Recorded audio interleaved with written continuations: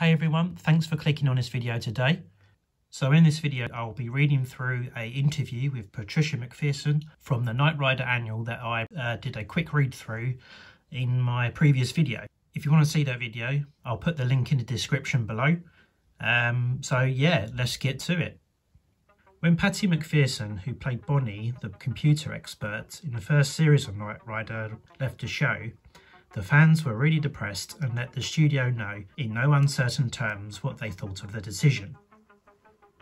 I think we were all surprised at the worldwide reaction we received, she says, although it was quite flattering to realise that I was that popular.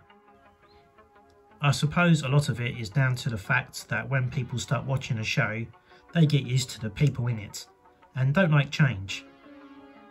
But Rebecca Holden, who took over from me for the next season, was good, and she developed her own fan following once the fans had adjusted to things.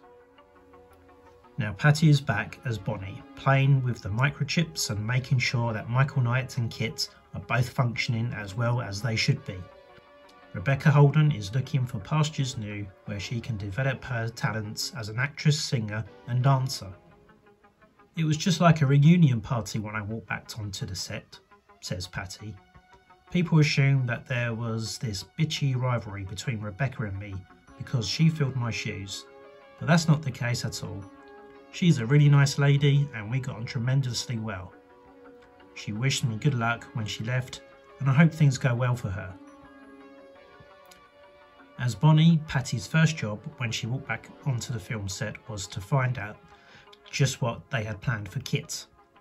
I was a bit surprised that they were destroying him and rebuilding a dash, but it's more exciting than ever now.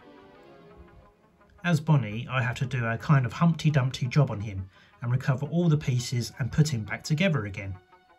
It was also great meeting David and Edward Mulhare after the break.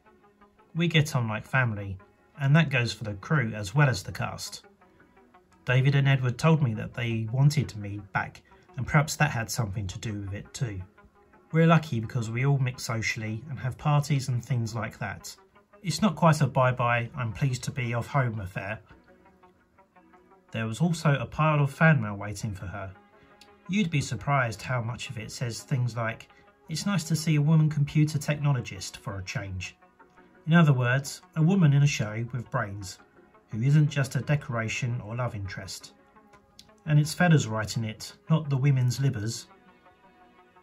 She admits that sometimes things can get a bit tough before the cameras, especially when she's involved in some of the heavy action. I remember there was a scene I had to do once I was supposedly unconscious, and this other guy had to pick me up and put me over his shoulder before carrying me off somewhere. Well, everything went according to plan, and then he suddenly tripped on a camera cable or something like that, and we both fell over. I nearly was unconscious then. Luckily, nothing like that has happened since. For 3 days every week, Patty has to leave her home and head for the studio and not return until late. I guess we usually start filming around 6:30 AM, and often I'm not home until midnight. Everybody works hard, but there are quite a few moments when I'm not wanted, and so I sit around the studio doing a lot of reading. I love books and also talking to people. I spend hours mingling with members of the crew and chatting to them. It's quite fascinating learning all about the stuff that goes behind the cameras. I often manage to nip off and do some shopping for a couple of hours if a scene doesn't require my presence. So things are pretty interesting for me.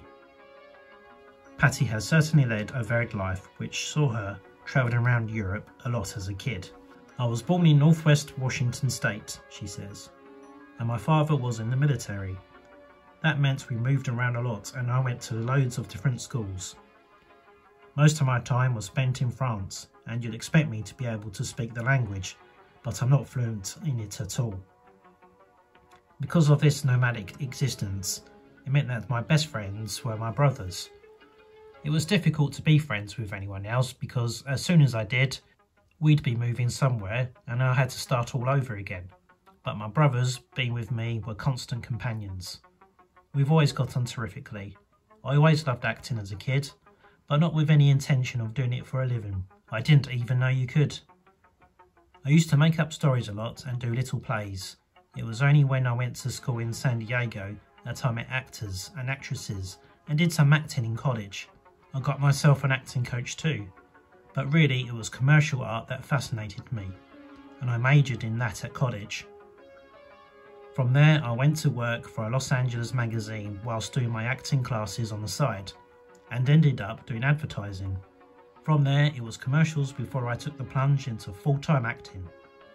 When she isn't appearing in Knight Rider, Patty involves herself in ceramics, making pottery and things like that.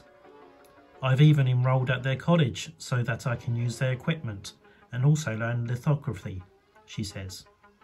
It's the logical next step, I guess, she says. But at the moment I'm quite happy playing with the microchips and keeping KITT in shape. So there you go, folks. That is the interview from the 1980s with Patricia McPhearson. If you like this video and this little insight into Knight Rider, click on like and subscribe, and I'll see you on the next video. Take care.